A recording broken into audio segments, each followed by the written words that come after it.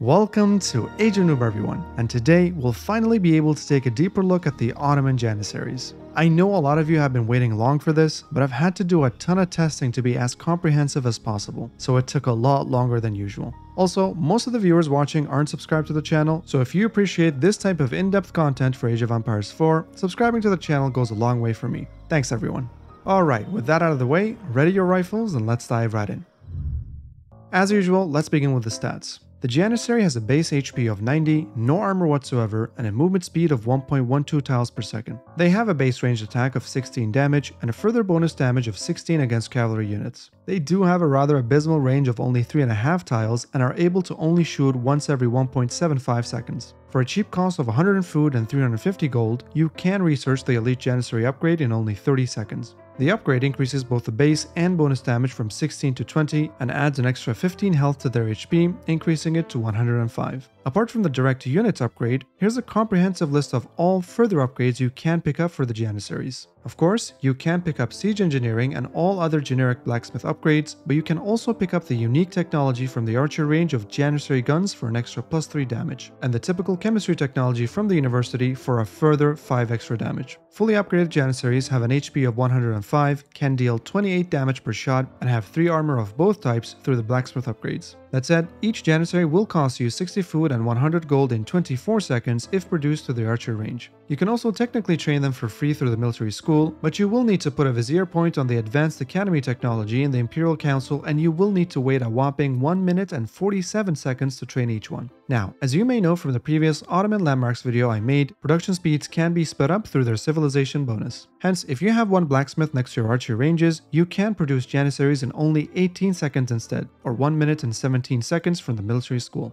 That said, if you opt to build the Istanbul Observatory landmark to age up to the Imperial Age, then the training times reduce even further to only 15 seconds in the archer range and 1 minute and 7 seconds in the military school. Here's a quick summary of the training time scenarios with the other range units that are available to the Ottomans, which are the archers and the crossbowmen. As you can see, crossbows and Janissaries are almost identical with only a few seconds worth of difference in training times. That said, it takes roughly 60% more time to train a Janissary compared to the archers. Also, on top of everything we've covered so far, Janissaries have additional quirks that differentiate them from the generic units. First, they rock a cool hat and a mean mustache. But on a more serious note though, Janissaries take a whopping 50% more damage from ranged units, and they have the ability to repair siege units at half the rate of villagers. These 2 points have big implications on how and why you'd field these elite units on the battlefield, and we'll include them in the analysis in the upcoming sections. For now, let's take a closer look at how they fare against every single land military unit to gauge their place in the game.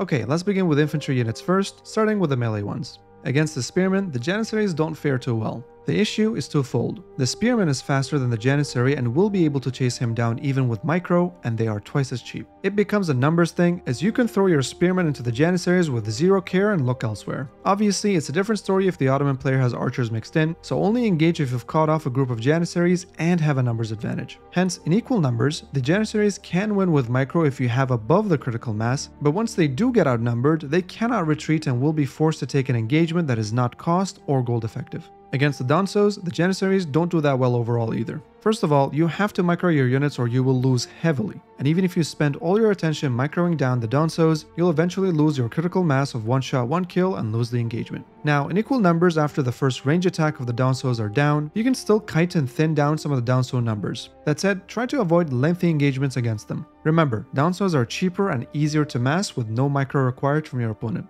Against the Man-at-Arms, the Janissaries overall fare poorly against them without a meat shield. Even with all the heavy armor, the Man-at-Arms have the same movement speed as the Janissaries, which makes kiting very difficult. First of all, you will need a ball of roughly 16 Janissaries or so to one-shot a Man-at-Arm depending on upgrades. So you'll need about 20 to 25 to consistently one-shot them once you account for some losses. Second, just like the others, your opponent will attack move and look elsewhere, while you have to have god tier micro and likely have to dual control group. At the very best case in high numbers, you might break even in equal numbers after paying all your attention on the engagement. Hence, the Janissaries will mostly struggle and will have to retreat if they don't have a front line against the Man-at-Arms and their variants. Against the Landsknecht, the engagement depends on the micro and formation. Assuming that marching drills is researched to give the Landsknechts the extra speed, they can quickly close down the gap and hit their AoE damage. Even with micro, you'll still lose this engagement very badly. That said, if you use the staggered formation as you should against the Landsknecht, the difference is night and day. The first attack will likely be struck against one unlucky Janissary, but you'll eventually clean up every single enemy in it. Overall, with some decent micro and proper formation, you can deal with the Landsknechts if you're paying close attention.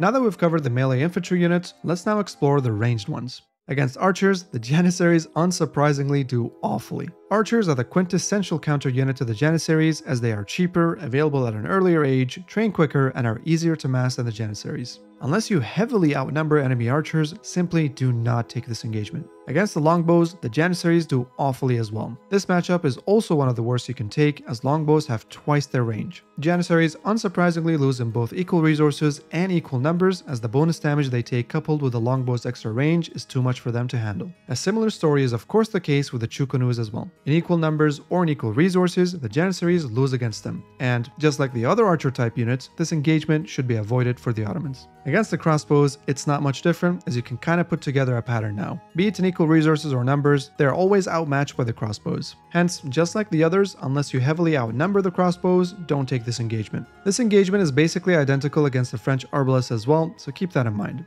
Against the Malian Javelin Throwers, the Janissaries unsurprisingly get destroyed as well as they get 2 bonus damages applied against them. In equal numbers or resources, almost always avoid engaging against the Javelin Throwers if you have to keep your Janissaries alive. Against the Handcannoneers, the Janissaries win in equal resources. When both of these units have full upgrades, the Janissaries do even better. That said, they still lose in equal numbers, so as long as you outnumber the enemy Handcannoneers, it should be a good engagement to take. Against the Streltsy, the Janissaries cannot hold their own. The Janissaries are slightly cheaper, but the small numbers advantage doesn't matter here. Even if you start the engagement without the Streltsy's stationary bonus, the Janissaries lose in both equal numbers and equal resources. That's a bad engagement to take. Against the Musofadi Gunners on the other hand, it depends. In equal resources, the Janissaries win comfortably, as the Musofadi Gunners are far more expensive. In equal numbers, however, the Musofadi Gunners win. Hence, as long as you pay close attention and aren't caught by surprise, you can comfortably take the engagement as long as you maintain a numbers advantage over your Malian opponent. And finally, against the Chinese Grenadiers, the engagement type matters a lot. If you don't stagger your units, you will get obviously demolished even in equal resources as the Janissaries. If you spread your units, the engagement is not even close, as it's an easy win for the Janissaries. In equal numbers and in staggered formation, the healing bonus of the Chinese prove a tad too much, but the engagement is too close that I could call it a stalemate. In other words, unless you clump up your Janissaries, you can always take an engagement against the Grenadiers when you have a numbers advantage yourself. And it's still okay to engage in equal numbers since massing your Janissaries is easier. That was it for all infantry units in the game. Let's now explore how they do against the units they do bonus damage against, which are the cavalry units, so let's start with the melee ones. Against the scouts, well, let's just say it went as expected. It was so bad that midway through the test I asked myself why was I even bothering with micro. Easily one of the most one-sided matchups in any conceivable scenario. Never use scouts against Janissaries. Against the Horsemen, the Janissaries showcase their strong bonus. Despite not having any frontline support, even a small ball of Janissaries easily deal with the Horsemen with a bit of micro and equal resources. Heck, I even tried no micro at all, and even though you will lose more Janissaries than before, you still win the engagement. Hence, equal resources or equal numbers, with or without micro, Janissaries win against the Horsemen all the time. If the enemy Janissaries have some frontline to begin with, you'll be sending your Horsemen to a suicide mission. That said, against the Knights, it's a mixed bag. In equal resources, even after taking a full charge attack to the face, the Janissaries comfortably win the engagement with more than half surviving the battle. In equal numbers, it's not the case, because as soon as you lose a critical mass of one shot, one kill, the engagement quickly snowballs into the Knights' favor. Regardless, this is not how most of your engagements will go in a real game. If any other unit absorbs the charge attack, the Knights are toast. Overall, Janissaries are still very deadly against the Knights, and they're always cost-effective to trade as long as they're not outnumbered. Just like the Horsemen, any melee support for the Janissaries means a suicide order for the Knights. The story is similar against the Camel Rider. In equal resources and even with zero micro, the Janissaries can comfortably take the engagement and win with some healthy units still standing. If we do equal numbers, then the Camel Riders win, even if you micro your Janissaries. Same idea applies here. Unless you're outnumbered, definitely don't be afraid to engage against the Camel Riders, even if you don't have a front line to soak up the damage. That said, against the Sofas, the Janissaries take their first main loss against the cavalry unit. This is because the Sofa Horsemen are cheap compared to the stats they have, as they are close to the Knights but cost almost as much as a Janissary. even if you have a critical mass and godly micro, you'll barely break even with the Sofa Horseman and it will take all of your attention. Now, this obviously doesn't mean that the Janissaries are bad against them, you just need a few melee units in the front to soak up the charge attack and you should still be able to clean them up. In other words, you can't be as nonchalant with your Janissaries against the Malian Sofas compared to the other cavalry units. If you're playing a mirror matchup and are up against the Ottoman Sipahis, then the engagement is barely winnable with some unrealistic level of micro. I ran the test twice, once with and once without activating the Sipahi's Fortitude ability, and the result was very similar. You will have to one-shot one-kill micro until you lose your critical mass, and then stagger your shots and units around to finish off the rest of the Sipahis and barely survive with a few Janissaries remaining. This level of micro is not realistic in a game, so just like the Sofas, you shouldn't be nonchalant around the Sipahis either. Have a few frontliners and you'll be fine, but if you are ever caught out, you'll either have to be on point with your micro or you'll lose all of your Janissaries for sure.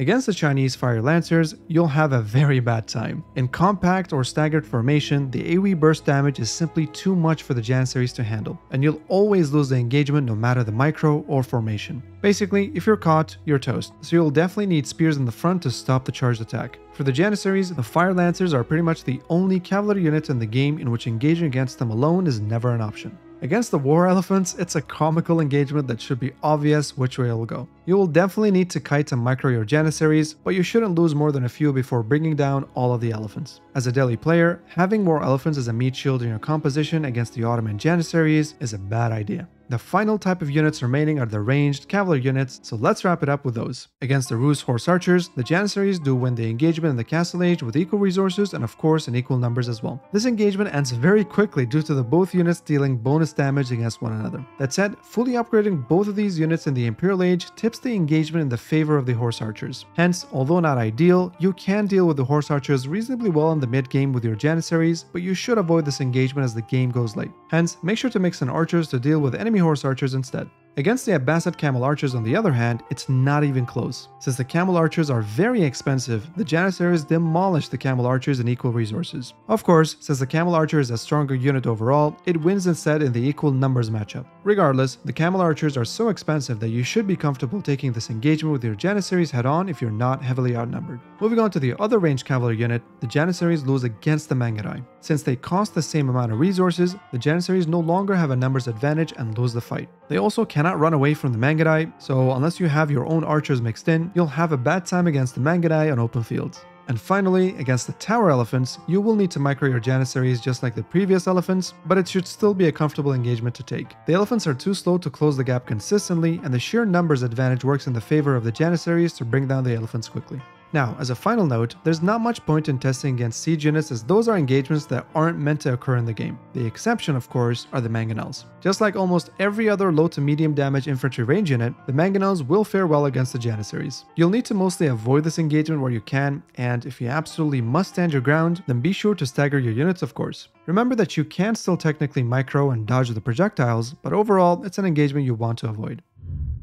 Okay, so that was a lot of information. Let's summarize everything we've learned so far in a neat table, then jump into the rules of thumb for engagements. As you can see from roughly the colors alone, the Janissaries overall don't do well against infantry, but excel at engaging against cavalry units. Pause the video here if you want to take a detailed look. If you still feel like this is too much for you to remember, here are some easy to remember rules of thumb. Regarding ranged infantry units, the only units you might win against are the late game gunpowder units of Handcannoneers, Musofadi Gunners, and the Grenadiers when staggered. Every other ranged infantry unit still demolishes you in equal resources and even in equal numbers. Regarding melee infantry units, you mostly lose these as well, even with a bit of micro. The only exception here are the Landsknecht, in which staggered formation and micro wins you the engagement. Every other unit will eventually run you down once you lose your critical mass. You definitely need to have a front line to ensure you don't lose your Janissaries. Regarding melee cavalry units, you easily win against every single one of them in equal resources with the exception of the Sofas, the Fire Lancers, and potentially a stalemate against the Sipahis. That said, there are still fantastic units against those as well, but it's just that the Janissaries need some form of front line, ideally spears, in front of them to deal with those as well. And finally, regarding ranged cavalry units, you also demolish every one of them with the exception of the Mangudai in equal resources. Against the Mangudai and technically against the late game Horse Archer and Camel Archer in equal numbers, you'll need to mix in your own Ottoman archers to deal with them instead. In summary, the Janissaries are actually very powerful units that the Ottomans have at their disposal. Do remember that they also have the ability to repair siege units as well on top of their great combat ability. Hence, they're very strong if you're able to cover their 3 main weaknesses: infantry, mangonels, and niche unique cavalry. Enemy mangonels can be dealt with springles, enemy infantry can be dealt with either archers, crossbows, or any form of frontliners, Mangudais can be dealt with your archers, and niche cavalry can be dealt with your spears. Hence, be sure to scout your enemy and react to their composition. You'll then need to field these support units alongside your Janissaries to win the battle. As a final note, Age of Empires 4 is obviously a very complex game with a million different parameters, as circumstances change based on your matchup, map, playstyle, and much more. This video should serve to showcase the raw power of the Janissary and highlight their strengths and weaknesses, so it's up to you to use your game sense to decide when and how to field them with which of the support units you have available for the Ottomans. Well, that's all you need to know about the Ottoman Janissaries in Age of Empires 4. This video took a massive amount of time to put together, so if you've enjoyed this type of content, please be sure to like and subscribe to not miss out on future videos. I will be away from my PC for a few weeks starting tomorrow, but I will be back with more videos to be published around the holiday season for you folks. As always, thanks for watching everyone, make sure you take the correct engagements with your Janissaries, and see you all in the next one.